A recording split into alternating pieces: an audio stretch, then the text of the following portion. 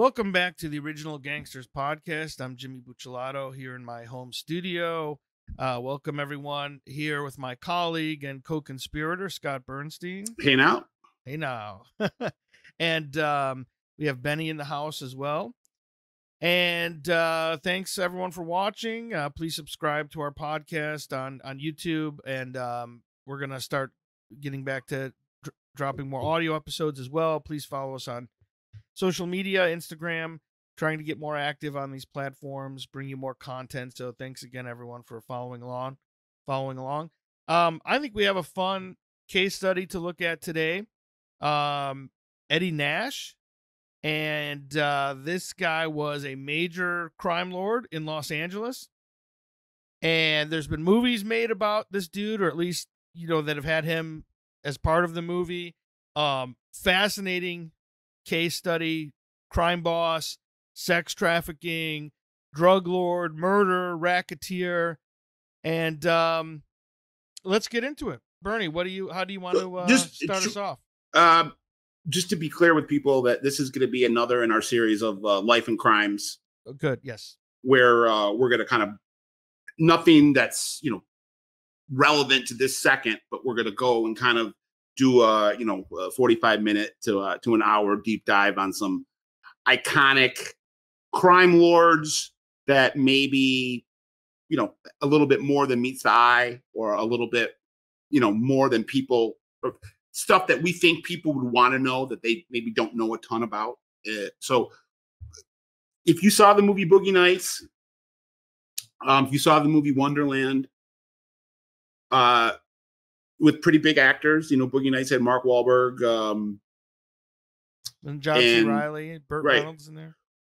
Wonderland starred Val Kilmer, and they both, in various depictions, chronicled what Eddie Nash became world famous for. That's not the whole story of Eddie Nash, but just to give people that kind of jumping off point. He was the alleged main conspirator in what became known as the Wonderland murders. It's actually the anniversary of it's like today or yesterday. Mm-hmm. It's the 43-year anniversary of the Wonderland murders, first week of July. I believe it was July 2nd, July 2nd, 1981, when the Wonderland murders took place at the Wonderland, off of Wonderland Street in Laurel Canyon, where the Wonderland drug gang was headquartered. They were the main suppliers of cocaine to the main Los Angeles area from around 77, 78 until the murders took place in 81. And according to the government, never proved in court, but there was at least 2 trials, I believe.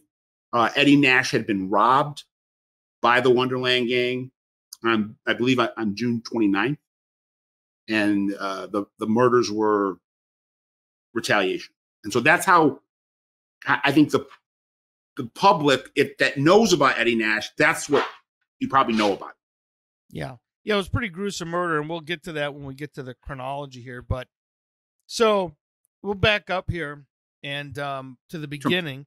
He's born in he's a Palestinian, and my understanding is that he was born into like a prominent middle class to affluent family. But they weren't Muslim. They weren't Muslim.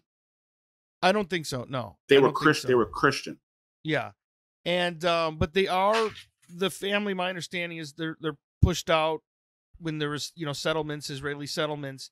And so he leaves that environment. It's getting politically tumultuous. And so he leaves basically with like $5 in his, I think literally it was just like a few dollars. I think they said he landed in LA with $7 in his pocket. Yeah, right. He literally just had a few bucks, and he heads for the United States to start, a new life, and he's very successful as a legitimate business person. He starts off as a selling hot dogs. No, he started off selling. He started off with a hot dog stand on, I believe it was on Hollywood Boulevard. I could be wrong, Right, yeah. or the Sunset Strip, one of the iconic drags. And then he parlays this hot dog stand into like owning 7 restaurants and 5 major nightclubs, discos, concert venues, and was really at the epicenter of the LA music scene in the 70s and 80s, and was, dare I say, integral in getting groups like Van Halen and Aerosmith launched. Yeah, some of those California bands, yeah, those are where you think of like the Sunset Strip, and some of those bands were gaining attention in that scene, and then eventually became national. Well, then why I mentioned Van Halen and Yeah, Aerosmith. They were around a little bit earlier, but I think it's more Van Halen because Aerosmith was an East Coast band. But no, I could be wrong. You can check this. I'm pretty sure Aerosmith was the house band at Starwood. Oh, could be, yeah.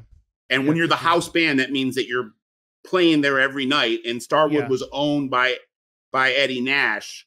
Yeah. Again, I could be wrong. You can double check that, but I'm pretty sure he had more to do with Aerosmith's career than Van Halen's career, even though you are right. Aerosmith was a Boston band and Van Halen was an LA band. Right. So you'd think it was the other way around. Yeah. And Aerosmith, I mean, their first record came out in 72, I think. But I whatever. Some people can fact check this on that. But so Eddie Nash, he's a hustler, and he was also doing work as a stuntman. He was like in an episode of a pretty popular television show, right? But it was a television show called The Cisco Kid. Oh yeah, right. And he appeared in an episode in 1952. I was gonna say that's old. Yeah, that goes back. Wow, that's an old. Yeah, so that's early television. And he appeared in this television show, The Cisco Kid, as a cowboy named Nash. His real name was Nazareth. How do you pronounce his real name? I'm looking here. It's Adele Nasrallah, and he turned that into Eddie Nash. And the Hollywood thing is important because that's where he starts meeting, people who are movers and shakers around town, and he starts to become, a well-known figure. He starts partying with these people, and they start going to his restaurants and his nightclubs, and so it really becomes a scene. In his mansion, was a scene, like with criminals, strippers, porn stars, Hollywood actors and actresses, musicians, all kind of. It was open, from what I can understand. It was 24/7 party, and there were a lot of famous faces that would show up there, as well as the Wonderland crew. I'm not trying to jump ahead of ourselves, but go ahead. These were both kind of criminal entities in Los Angeles in the 70s and 80s that were dovetailing with celebrity culture. No, for sure. And what's also interesting is around the same time, he is becoming a cokehead, right? Like a lot of other people were. Major, like freebasing. Right. And his as a matter of fact, he basically like destroyed his nose, like his septum, he like disintegrated. But the reason why I bring that up is his behavior started to become more erratic, and he decides that it's not enough to just use cocaine. It's not enough to just sleep with porn stars and hookers. He starts to get involved in organized criminal activity. Becomes a racket boss. I mean, I would say, right. And I definitely think you could argue this. I'm not saying it's definitive, but I think you could make an argument that in the early 80s, when he did kind of shoot to more national infamy, or because of the Wonderland murders, I think you could say he was the most powerful crime boss in Southern California. And I say that knowing that the Dragna crime family, the LA Mafia, was still a functioning entity at that point. But I would probably say Eddie Nash had more juice and power than Pete Milano or Dominic Brooklier. at that exact same time. I think so. Definitely by the 80s. Yeah. So he becomes essentially a crime boss, as Scott points out. So he starts pushing a lot of weight, but also involved in sex trafficking. But also, I mean, check off the boxes of traditional rackets.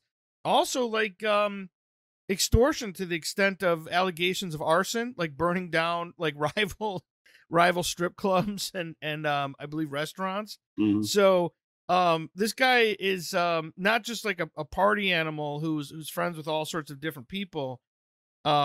He's heavily involved in the underworld and a significant underworld figure, in addition to being a well-known club owner. Again, please correct us in the comments if I'm inaccurate with this, for people that might be more versed on Southern LA crime history, or not even crime history, Southern LA culture. Sorry, not Southern LA, Southern California culture. I believe his Odyssey, his disco was called the Odyssey. I don't know if it was the first disco in LA, but it definitely was like an equivalent of like a Studio 54 in Los Angeles, where it was like the disco to go to when disco was a big deal. So it was the two big places he owned were, I mean, he owned several others, but the Odyssey, which was the disco, and then the Starwood, which was the concert venue, or rock club. Yeah. And I don't think that he was, maybe it was especially in the 70s, the disco era. I don't think he was trying to shield from the fact that he was a crime boss. Like, it wasn't like, oh, I'm just a discotheque owner, I'm just a hot dog stand owner. I think people knew around and I think he was a boss. Yeah, I think there was an allure to it. And I mean, I'm a big rock bio guy. And I remember reading, I think I read two separate Aerosmith bios back to back. I think I read Joe Perry's and Steve Tyler's back to back. And they both talked about Eddie Nash in there, about how he helped their careers, making them the house band at Starwood. And they both said that, like, he was a gangster. Yeah. And they used it as a juxtaposition. That'd be the wrong way to say juxtaposition, but they used it as like, hey, this was stuff that we were used to, because where we came from in Boston, we were dealing with the same type of characters. Yeah, and also there's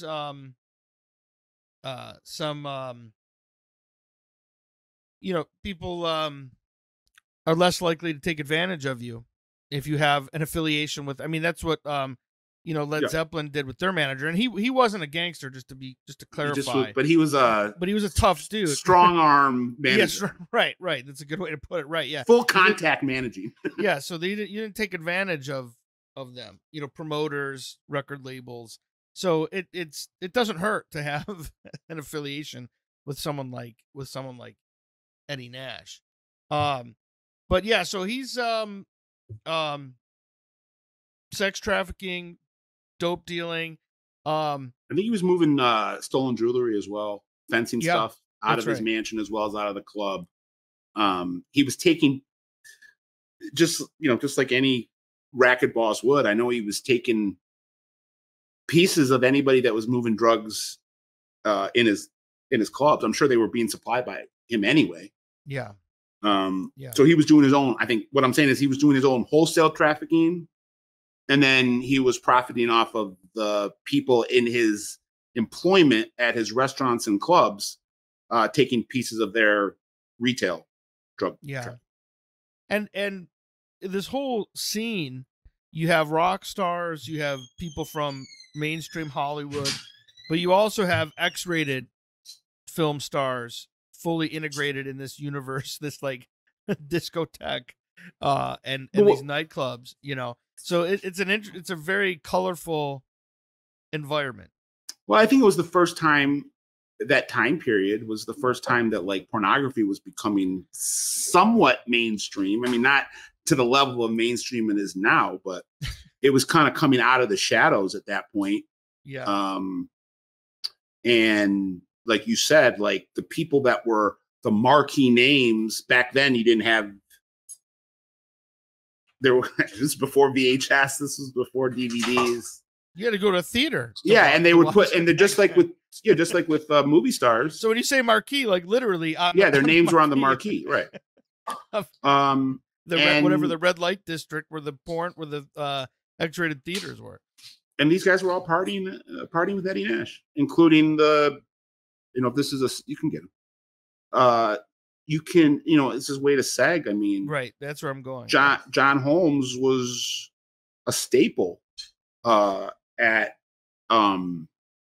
Eddie Nash's house, and at the Wonderland house. Yes, yeah, but he was good friends with Eddie Nash. Right. I mean, it wasn't like just casual acquaintances; they were hanging out. He was like a party favorite, not a party favorite. He was like a parlor trick. The court jester kind of. Well, because at this point, John Holmes was at the end of his porn career. He couldn't really perform anymore because he was so drugged out. Right, he was coked there, right? And people should know also at this point, everything was not fully legal. Like shooting porn back then was illegal. Like in some situations, was illegal. Like not decency like laws, right? Like decency laws and things like that, right? So there was like a heat factor, like in terms of law enforcement. It was still, that's a good point. I'm sorry to interrupt, but that's a good point to mention. Like, it makes sense, this overlap, because it was a very kind of it was a grimy underworld kind of industry just by its very nature. I don't think you could shoot porn without fear of being arrested until the early 90s or late 80s. And we know that, like, for example, LCN was heavily involved. It controlled. X-rated. It was regulated. Yeah. Yeah. So it makes sense that a guy like Eddie Nash would be interacting with people from that world. And then a lot of these, even now, I'm sure a lot of these performers in the sex industry are addicts, and there's a lot of crossover between social drug use and drug use on sets.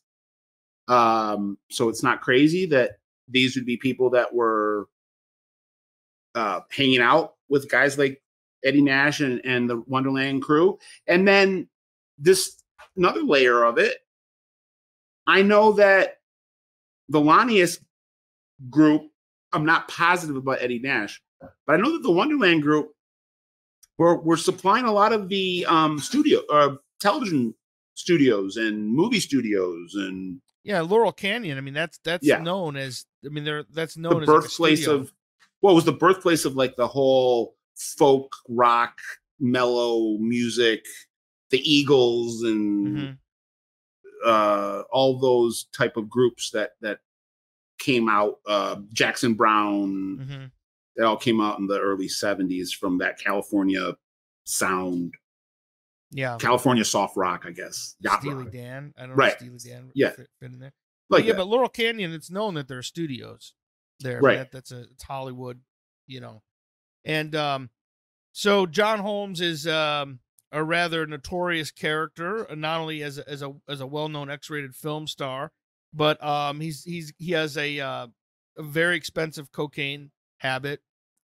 So he is frequenting both the parties at the Eddie Nash mansion and the parties on Wonderland Avenue in Laurel Canyon at the Wonderland headquarters, which was like a 2-story it's apartment, condo apartment where there was a main master bedroom on both the first floor and the second floor. And he owes the Wonderland gang a lot of money.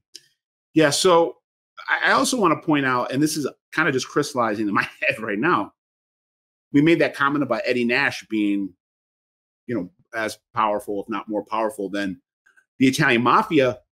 I would say that in 1981, the summer of 1981, when all this popped off, and again, I say this with all due respect to Dominic Brooklier, who was the LA Mafia Don at that time. I think Ron Lanius, who was the boss of the Wonderland gang, and Eddie Nash were probably the two most powerful, dangerous mob figures in Southern California at that time. And this couple days between the end of June and early July 1981 brought them into loggerheads. They locked horns. And at the end of the day, one of them, along with three other associates, were brutally, heinously executed. But I think they knew each other, and they were up until that point. I think they worked together sometimes. Well, I think they would use each other as layoff. If they needed. They were both They were the two biggest wholesalers in the area. Yeah.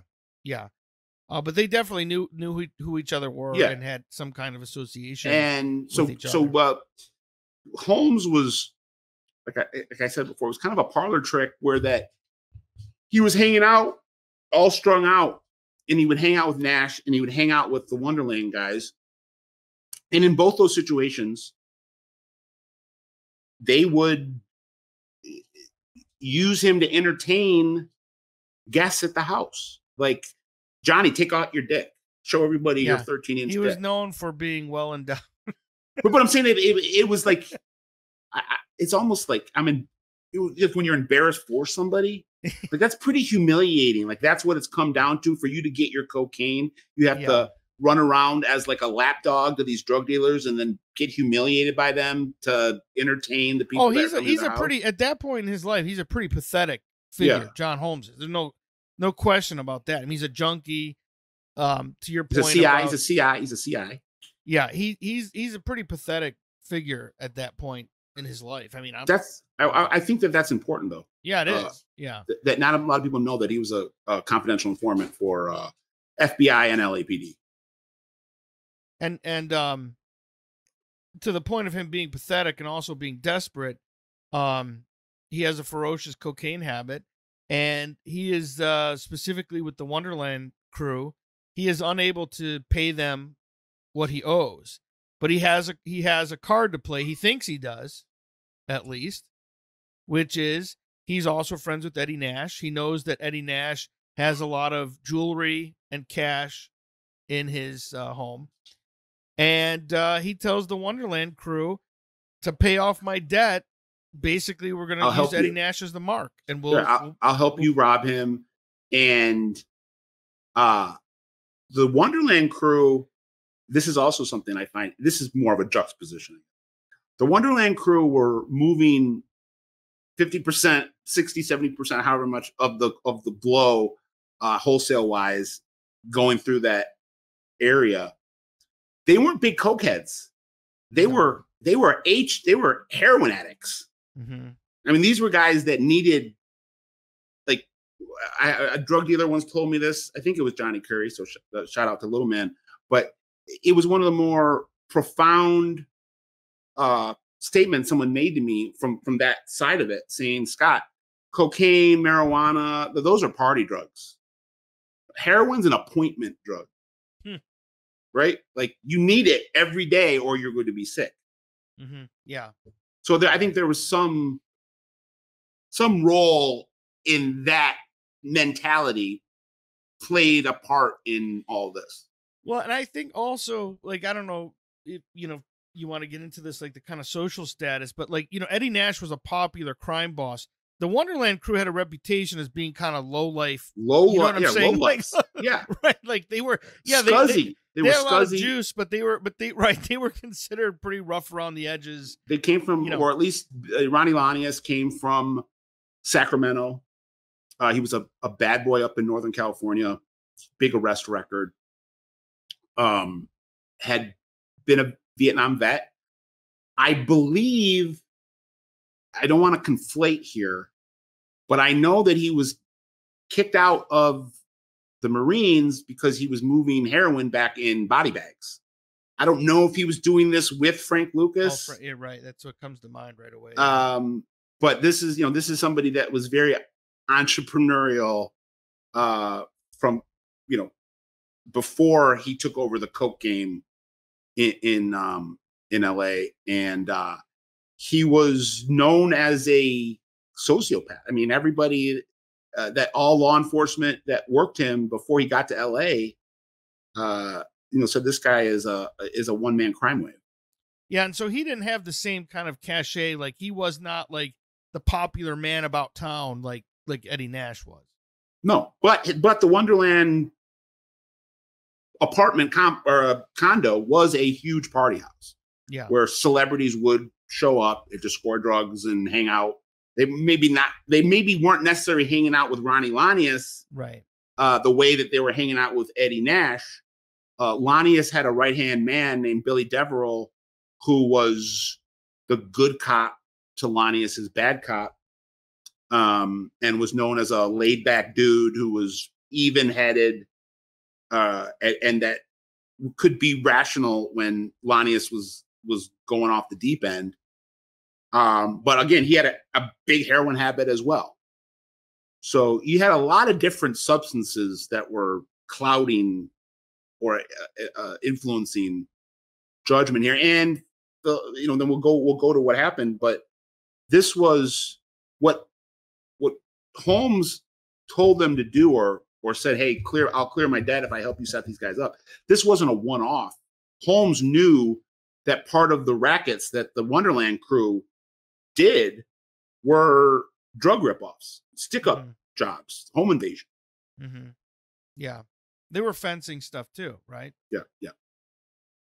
So, he gets them into the mansion, and so it's Eddie June 20, and Eddie Nash is it's June 29th. It's the night of the 28th, going into the 29th.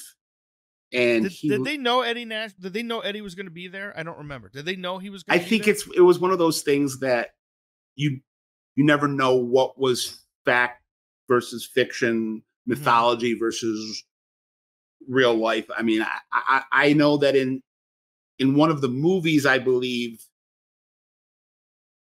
it's the belief from the Wonderland crew that they were going to be going into that house and Nash wasn't going to be there. Right.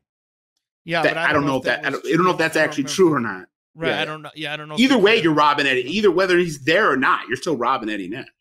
Yeah, it's pretty risky. So Holmes leaves. I think it was about 3 or 4 in the morning on the 28th turned into the 29th, and left the sliding glass door from the patio open. And then the Wonderland guys I don't think Holmes was there. The Wonderland guys, 3 or 4 of them, bust into Nash's mansion at like 5, 6 in the morning. Right. And Nash's bodyguard is there, I think, right? Right. Greg Dials, who was a big black guy that, again, if you see the movie Wonderland, he's portrayed by Faizon Love, who's one of my favorite actors. He's a funny guy, but he's also a good serious actor. And then they have in the movie Boogie Nights, it's not like exactly what happened in Wonderland. It's the scene where they're all Mark Wahlberg's characters all strung out, and they go over to this guy's house, and the guy who's supposed to be the Eddie Nash character is played by Alfred Molina. And they try to rob him. They kind of like, took a couple different real life things. It was inspired by it, but not a literal. But in both of these scenarios that were fictionalized, the Eddie Nash has this fat black bodyguard, right? That's watching his bed. But they get the jump on him. The Wonderland crew get the jump on both of them. And they put him face down and tie him up and pistol whip him, steal whatever they can get their hands on. I guess they were doing his coke in front of him as they were doing it, as they were, ripping the stuff off. They stole over $1 million. Yeah, and they shot. I don't know if someone said it was an accident. Other people say it wasn't. And they shot Dials. Right. They just grazed him. It didn't end up going inside him. But again, this was a big fuck you to Eddie Nash, and very, very quickly, like within hours, Eddie Nash knew exactly what had happened. Yeah, and I would say this before we get into the actually what happened is just in terms of like analysis of that world is if you're going to do that to Eddie Nash, you better kill him. Right. Am I right? I'm not. Yes. I'm not saying like to be. Obviously, I'm not endorsing that from a moral position. But in that world, if you're going to do that to him, you better kill him. Yeah, because he's he's going to figure out who he's going to figure out who did it. His wrath was pretty right. severe, right? And like I said, these were not just retribution murders. I mean, people get killed for revenge all the time, and again, that's not good or okay or right. But there's killing somebody, and then there's butchering poor people. Well, Eddie Nash wanted a statement to be made of like, this is what happens when you fuck. And women. You think you could get away with this? Yeah, and women. We're not just going to kill you, but we're going to kill your loved ones as well, who had nothing to do. Whoever's in the house, right? Whoever's in the condo or apartment, whatever it was. So allegedly, Dial's, I believe Dial's brother, and a couple other guys. I think there was 4. And Holmes. Well, they go to Holmes to because Eddie suspects it was the Wonderland. But within a couple hours, he suspects it's Wonderland, but I think he's told within a couple hours, "Hey, John Holmes did set you up." Yeah, and he's out running around with your jewelry. Right. So they go to Holmes and they corner him, and they they want confirmation of what they pretty much already know, and they want him to do the same thing that he did for the Wonderland guys for him. They're going to kill him. Or they're going to kill him. Right. Get us into the Wonderland house so we can seek retribution. So Holmes is only like free pass here. It's like, because otherwise we're just going to kill you too. Is get us access, and then maybe we can figure out a way to settle this with you without killing you. But so Holmes in a lot of ways didn't have he's sort of a pathetic figure, and there's still he's trying to stay alive. And there's still questions to this day, like what actual involvement he had. I believe he was there. I believe he participated, but that still has never been proven. Yeah. He was acquitted of it. Yeah.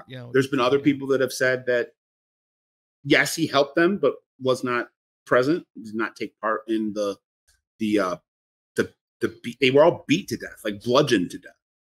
Right. I mean, I think there's no question he was there. I mean, whether he participated, but we'll get to like the forensic evidence that he was there. But so Holmes is like, basically, okay, fine, I will help you so you don't kill me. And then walk us through on the night of crew gets to the Wonderland. It was early morning, July 2nd. They bust in. I think some of them were sleeping. And some of them were already I think they killed the people that were alive, and then they went and just started beating on people that were already, or that were sleeping and couldn't defend themselves. Yeah. I know there was some forensic evidence that made it appear that and there were 5 people attacked, 4 people died, 3 were women, 3 women were attacked, 2 of the women died. The only survivor was Ron Lanius's wife, and she almost died. I mean, they beat the fuck out of her. Yeah. Another woman that was killed, her boyfriend had allegedly left. There was still some questions about what he did know and what he didn't know. He was a wannabe biker from Sacramento that was buddies with Lanius from Northern California, and did some prison time with him, and was just visiting for the weekend when all this stuff happened. Yeah, there's I've heard rumors that Nash and the Wonderland both had connections to outlaw bikers, which I'm assuming Ventura County. I'm assuming it was Hell's Angels. Well, we know that in the years after Wonderland, there was a murder of Eddie Nash's girlfriend and her son, who could have been Eddie Nash's son, by a Hell's Angel named Robert Garceau, I believe. And it's still, again, in one of these questions or one of these situations where we don't know exactly what, if any, role Eddie Nash played in that. But that connects him directly to the Hell's Angel. Yeah. So they think they, you know, like you said, there's one survivor, but the point is to kill everyone in there.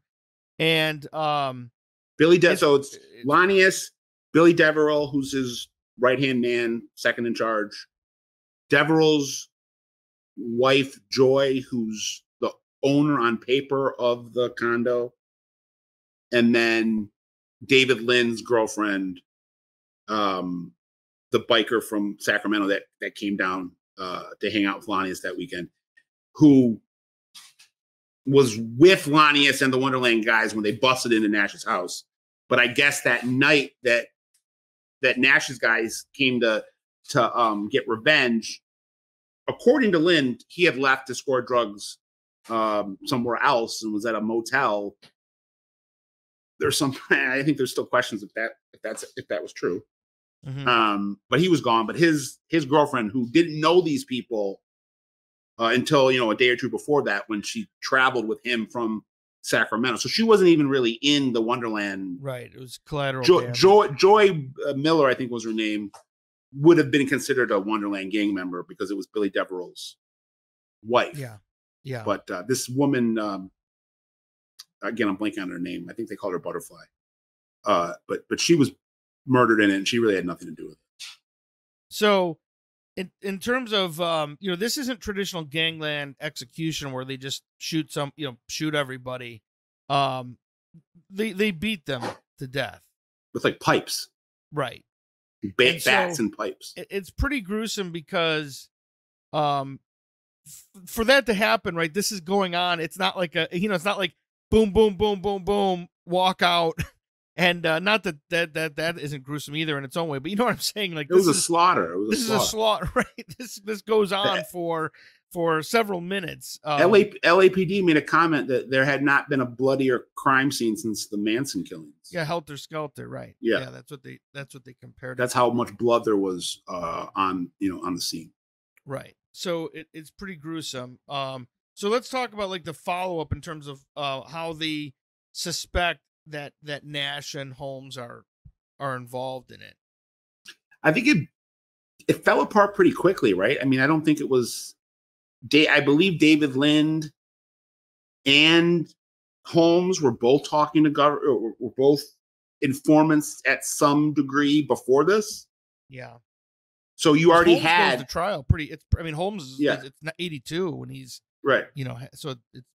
You're right. What I'm saying is you already had. What I'm saying is in this orbit with all these characters in this drama, you already had at least two of them that were CIs. Yeah. So it didn't. I don't think it made it that difficult to solve. Yeah, to connect the dots. So we also know that Holmes had a bloody palm print above the bed. Yeah, at Wonderland. So I think the evidence is pretty clear. He was there. And it was above Lanius's corpse. I mean, and Lanius was the one that used to embarrass him. Right. Like would leverage the dope debt. And so I think the argument from the prosecutor was, although this wasn't his idea, and although he's not a violent person, he was brought to the scene, was forced to get his hands dirty, and when he finally unleashed on Lanius, he let all that emotion go because of the anger he had towards Lanius.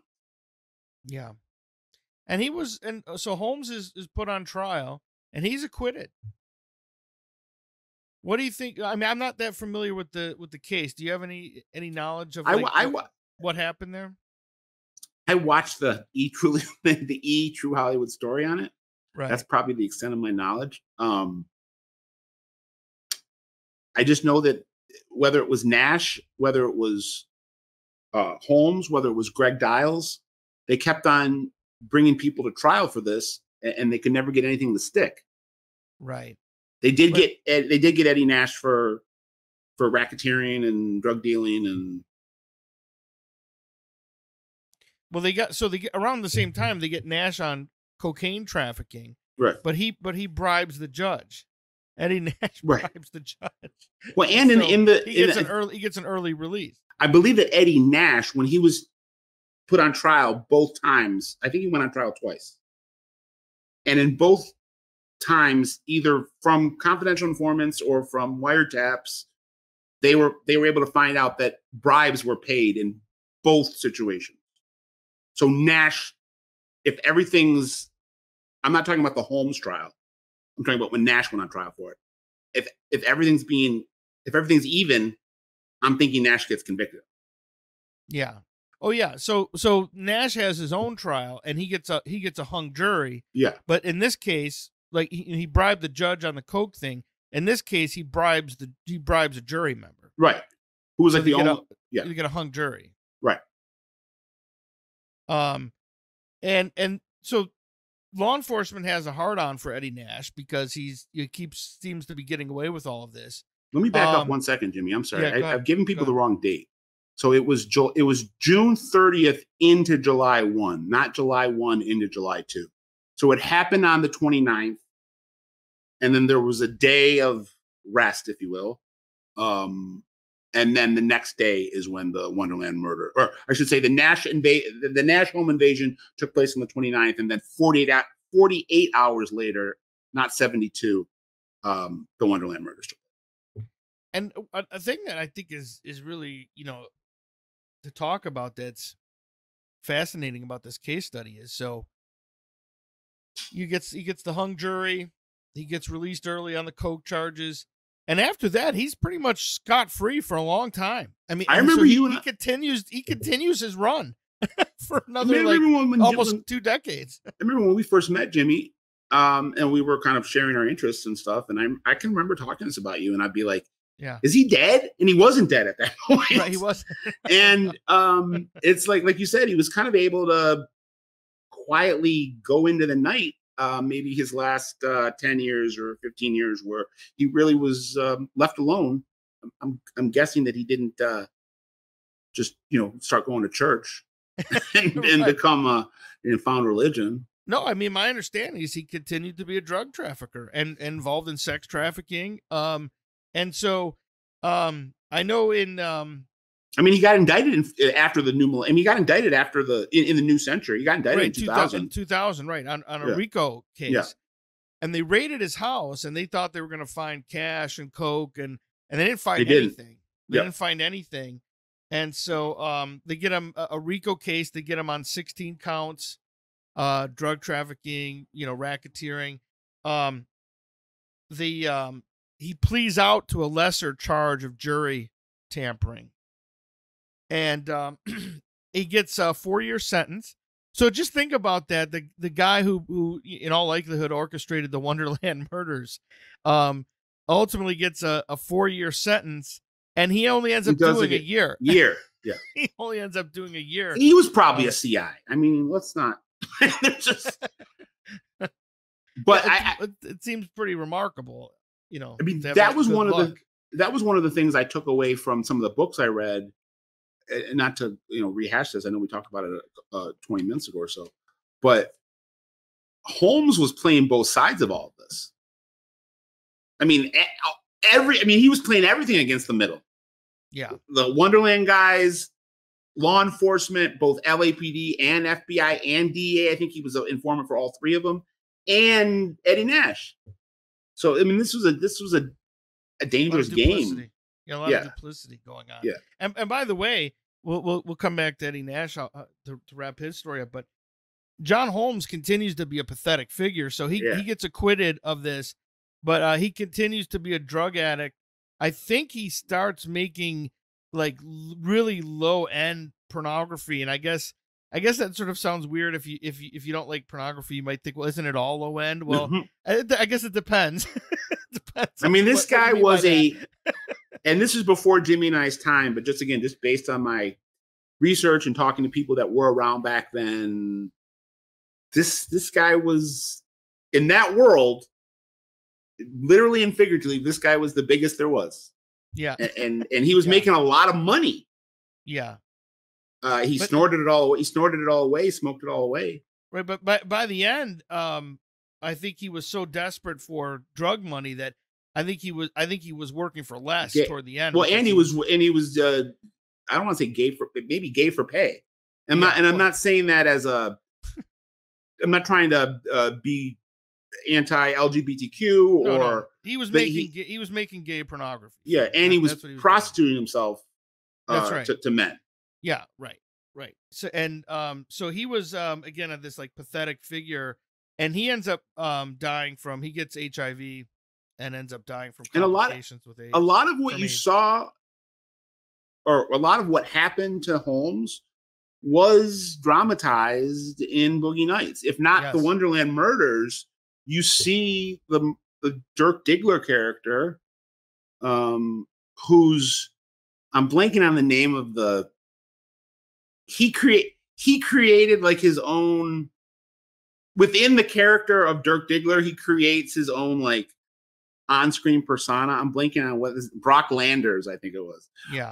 His Brock Landers character was in reality inspired from John Holmes's Johnny Wad character, which they reference in the movie. Right, who was a detective. I mean, in these like really bad, porn screenplays. Right. So I'm just saying, if you don't remember John Holmes, but you can remember Boogie Nights, I mean, that character was like 90% taken from Holmes. And at the end of that movie, he's totally strung out and he's prostituting himself to men. Yeah. And getting beat up for it. When you think of like Linda Lovelace, I mean, some of those like iconic X-rated film stars of the 70s, he's in there with, those big names for sure. So he's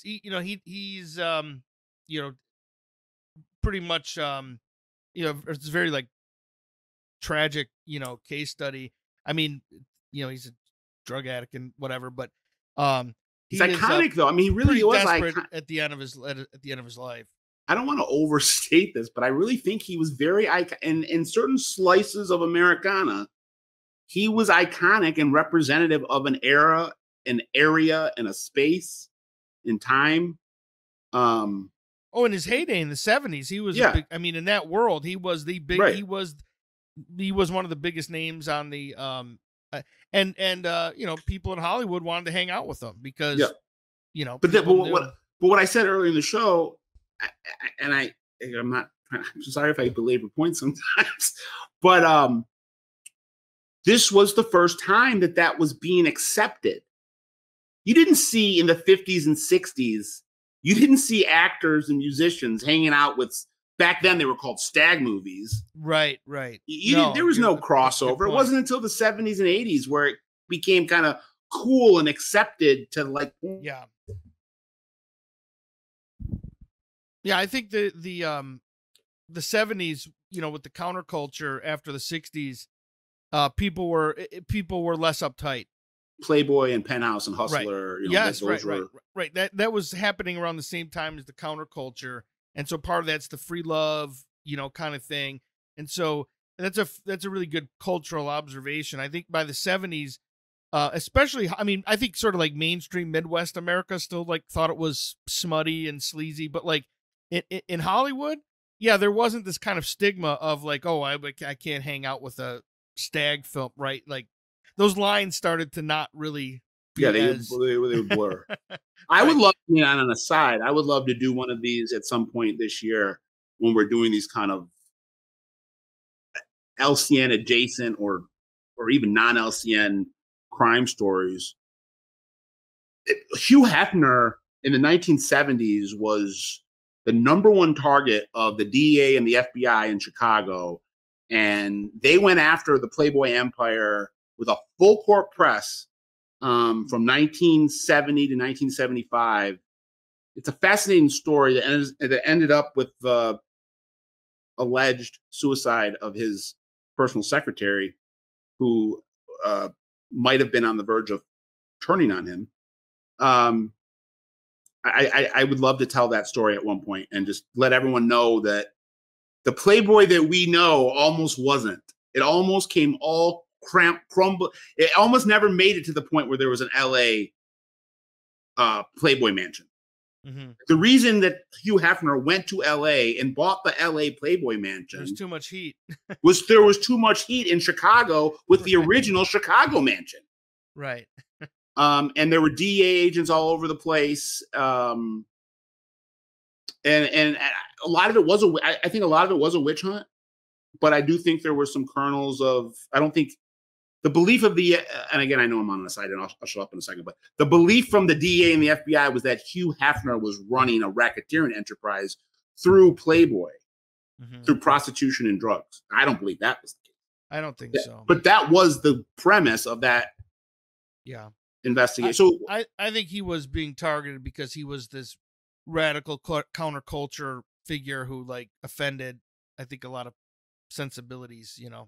Just another example of those worlds kind of colliding. And luckily for Hugh Hefner, he didn't have the fallout that the, that John Holmes and that whole world in LA, that sex world all kind of imploded. No, and I guess if you really want to like deconstruct this kind of adult entertainment kind of world, Playboy always had the sort of, when I talk about higher end, when I was saying John Holmes was doing these lower end, like, they were the classy publication. Right. That was considered more higher end, like all class pornography, right? So in terms of Eddie Nash, back to this about him getting this kind of remarkable, preferable treatment, he gets sentenced to 4 years. He does a year. He gets out on for health reasons, but a lot of researchers suspect that it wasn't true. He lived another 12 years or 13 years. Right, that somehow again he was pulling strings, and, that he really didn't have health issues, and he dies a free man. He's 85 years old. Has a long run, and he has some skirmishes with law enforcement, but for the most part he skates. For the most part, you know. I would say wrapping it up and like looking back on it and kind of trying to encapsulate what his legacy is, or what he's one of those people that maybe the masses don't know about him the way that people know about, the Big Meaches or the Carlo Gambinos or the whatever. Yeah. But it's like one of those things, like if you knew, you knew. Yeah. And he's going to be remembered in that regard, in those circles forever. And in those circles, he's just as infamous as the Al Capones and the John Gottis and the Supreme McGriffs and the Big Meaches.